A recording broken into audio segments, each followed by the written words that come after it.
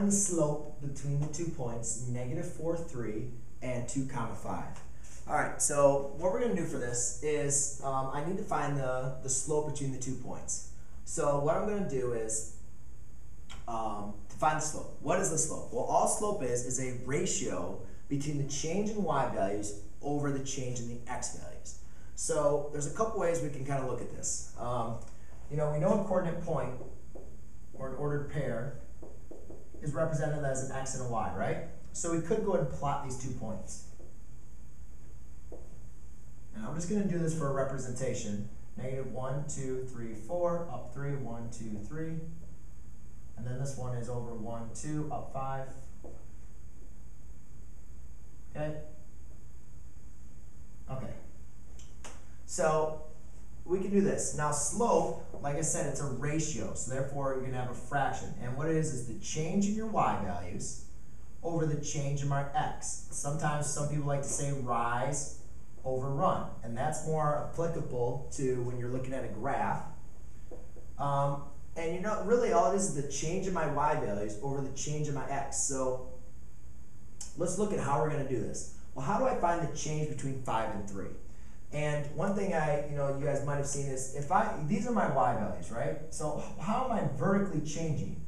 Well, let's just look at what my y values are. For this, I have 5. For this one, I have 5. And for this one, I have 3.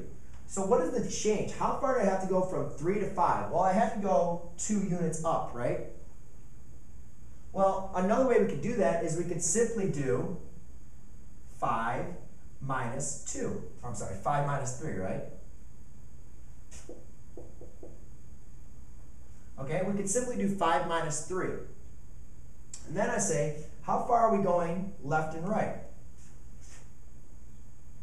And when I'm going left and right, you could say, well, you went from, this point was -4, all the way over to 2. So I went from, how many units over did I go? Well, 4 units to get us to here. And then I went over another 2 units. So 4 plus 2 is going to give me 6. So I went 6 units over. Well, how can I really, what's another way to represent that? Well, what if I did 2 minus a -4? And again, what you guys will see is this is going to give me 2 over 6, which is equal to 1/3. So that's one way to write, and that's kind of like the longer way. When you get to a lot of problems, you kind of need kind of a quick understanding of how to do it.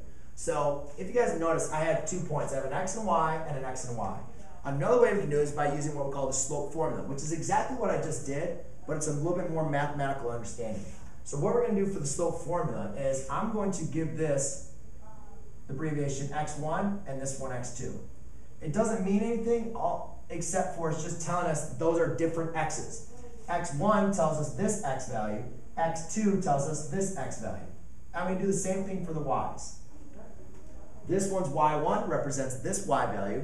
This y2 represents this y value. So the slope formula is this. We let m represent slope. Change in y is y2 minus y1 all over x2 minus x1. And so what happens is, and it doesn't really matter how you label it. I could have labeled these x1, x2, or y1, and this one x2 and y2. It doesn't matter which way you do it. But what you'll notice is I get the exact same work that I just did over here. y2 is 5 minus y1 is 3.